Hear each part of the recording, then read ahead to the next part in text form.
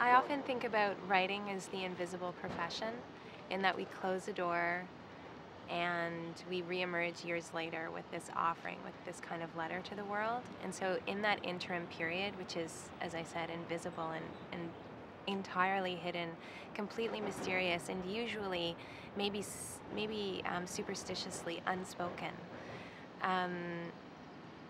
there is a stigma in that people really do wonder what you might be doing. I think some people have an old-fashioned idea of the writers not being very organized or being a little flaky, a little wild, but in my experience that can be further from the truth. I feel like most writers I know are very stable, very disciplined people who are working really hard every day to do their craft. There's maybe a stigma in spending years writing and not succeeding, in the same way that there's working at anything for years and years and not succeeding at it. I'm intimately familiar with that process myself.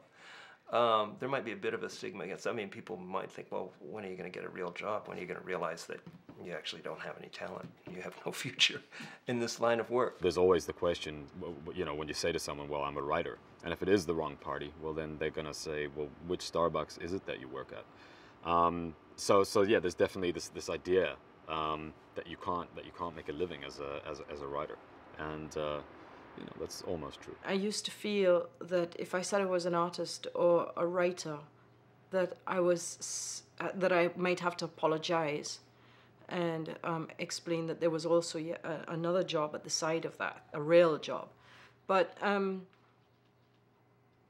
I don't think that's so very much anymore.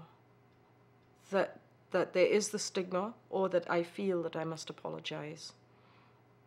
And I think that comes with having the work accepted and reviewed, talked about, people sort of recognizing you in certain moments. In a sense, the writer gets a break. If you're a lawyer and you're not making any money, you're a failure. If you're a doctor and you're not making any money, everyone says, what's wrong? But if you're a writer and not making any money, you get forgiven a lot, because writers aren't supposed to make any money. And you still end up with a kind of enough social cachet to get invited to nice parties and to act like you know what you're talking about, when in fact you're making less money than the kid who's bussing the table. To that extent, being a writer is kind of a gift socially. There is, I suppose, a certain kind of cachet or celebrity to writing, as frankly I think there should be. I mean, you can't have The Simpsons, you can't have schlocky Hollywood blockbusters, and you can't have great literature without people to actually dream the stuff up and write it down first.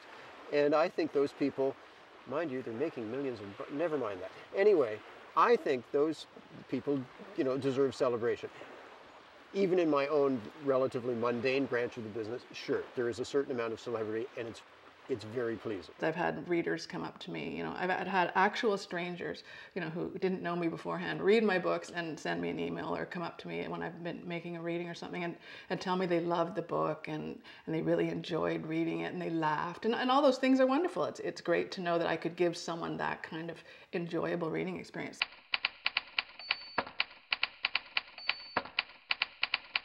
I think one of the things that would give any thinking person pause about setting pen to paper or a finger to keyboard is, especially when you're doing imaginative work, poetry, fiction, or whatever, is in the kind of world in which we live, how do I justify this? What drives me as an artist is that in the end, you never know what will be useful to someone else tomorrow. You never know what the future is going to need, which is why I encourage so many people to write. I don't think that the answer to all our problems is going to be one book. Yeah, but I do think the answers to all our problems are going to be found in the creative. Because the creative, when we create, we're basically sending a little map and sending it forward into the future. I think primarily often people read because we're fascinated by one another. We're monkeys on one level, right? So you see monkeys together and they're just looking at the other monkey. What's that monkey doing now? You know, I'm like that monkey and I'm also different from that monkey. And so we work on that level. We're just completely fascinated by one another. And in a novel, you can read about all kinds of people and you can find out everything about them. You can open up their mail. You can see what they do when they're alone, etc., etc. And so much of our lives, our public lives are not our private lives. And so the novel, we enter into the private lives of others in other places, in other times, and etc. It just widens that experience, and so that fascination is there. We also read novels because for the reason why we're drawn to all art, because of that it feeds it. If prose is beautiful, it feeds us on a very important level, right? It's crucial. And there, especially today, people feel a little uneasy about the way things are going.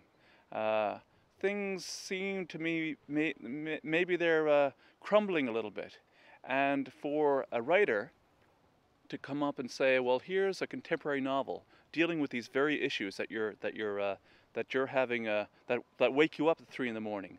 I think people appreciate that. They want to read about those things, not necessarily find the answers to them, but just have some kind of an association with a novel, a private book, where these very issues are at stake and characters are grappling with them. We're creating characters, sometimes even the most evil of characters, that the reader has to empathize with. And that empathy, when you can empathize, crawl into the skin of another being, even a fictional being, and even if it's just a subtle change from your own position, even if you're a woman who is reading from the point of view of a man, those kinds of forays into other worlds, I think, are political acts. They teach us to empathize. And I think that's what writers do for society.